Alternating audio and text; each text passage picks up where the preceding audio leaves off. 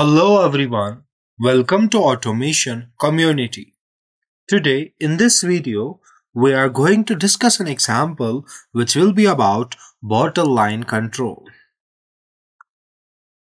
So in this example, we will be using some normally open contacts and normally closed contacts. We will be also using some timers like TP and T-on.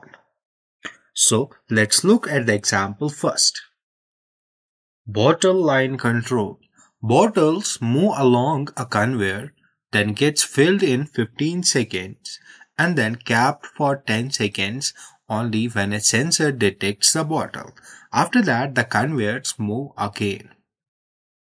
So when start button will be turned on, conveyor will be on and it will move the bottles. And then when sensor detects, then the filling will start and it will go on for 15 seconds, and after filling the bottle, there will be the process of capping. So it will be after 15 seconds. So it will be after filling and the capping process will go for 10 seconds. And after that, conveyor again moves. So let's move to TIA Portal where we will draw a ladder diagram for this bottle line control example. So this is the interface of TIA Portal version 16. So firstly, we need to go to PLC tags and then default tag table. So here we need to add our inputs and outputs. So we have the first input as start button. And then we have a sensor at the filling and capping station. And then we have some outputs. For example, the first one is the motor which is moving the conveyor. So it is an output. So its address will be Q0.0.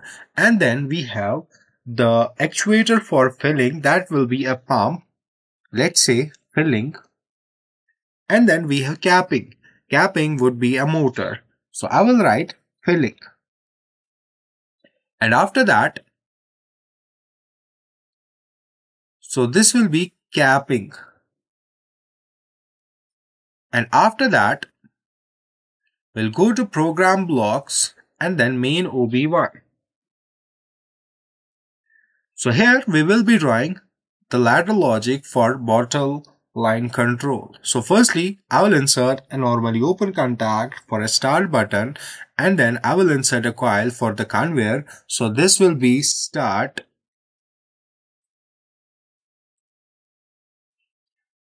And then this will be the conveyor.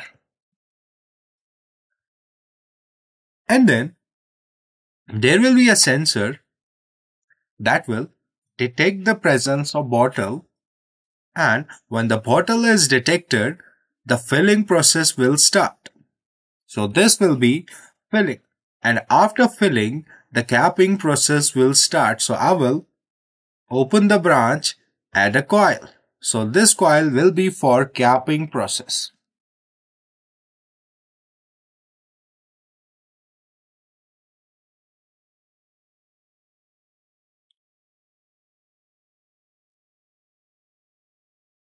So we will use this normally open contact as a memory bit, and that memory bit will be activated by the sensor. So this M0.0 will be activated by a sensor, and this M0.0 should get on only for 25 seconds. So here we will insert a timer that will be TP.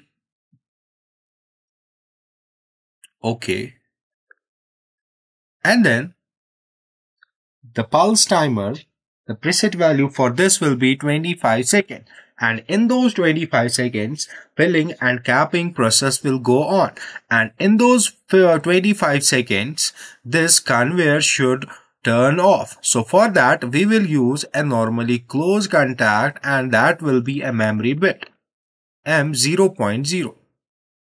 And then this filling process will go on for 15 seconds. For that, we will insert a timer that will be TP, and this capping process will be after capping. So there will be an on delay timer used here, and then there will be TP. So this filling process will go on for 15 seconds. So I will write 15s. And this capping process will start after 15 seconds. So the preset value for T on will be 15 seconds, and then the preset value for TP will be 10 seconds. So the capping process will go on for 10 seconds. And in those 15 and 10, that is 25. In those 25 seconds, M0.0 will remain true, and that it will turn off the conveyor. So we will start the simulation here. Okay.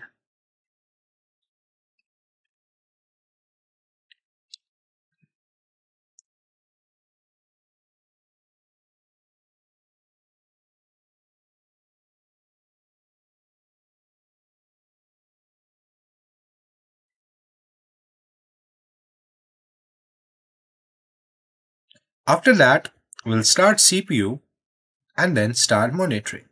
After that, we will switch to project view.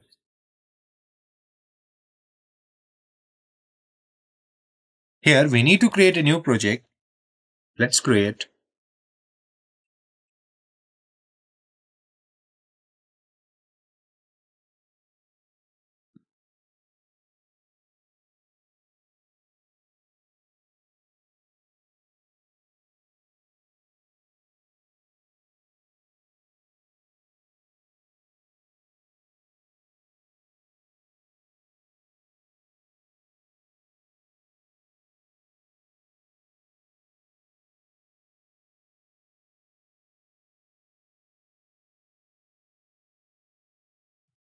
After that, we'll go to simulation tables and then simulation table 1. And here, right click here and then click on load project tags. So when we turn on start button, the conveyor will move, and it will and the bottles will also move along the conveyor. And after that, when the bottle reaches the station, the sensor gets activated, and that will turn off the conveyor. The bottle will stop and it will be filled. And it will be filled in 15 seconds, and in those 15 seconds, the bottle is being filled. And after that, filling process will start, and then capping will start. And the capping will be done for 10 seconds. And in those time, the conveyor was off, and after capping is done, conveyor again moves. It was all about this example. Thank you for watching.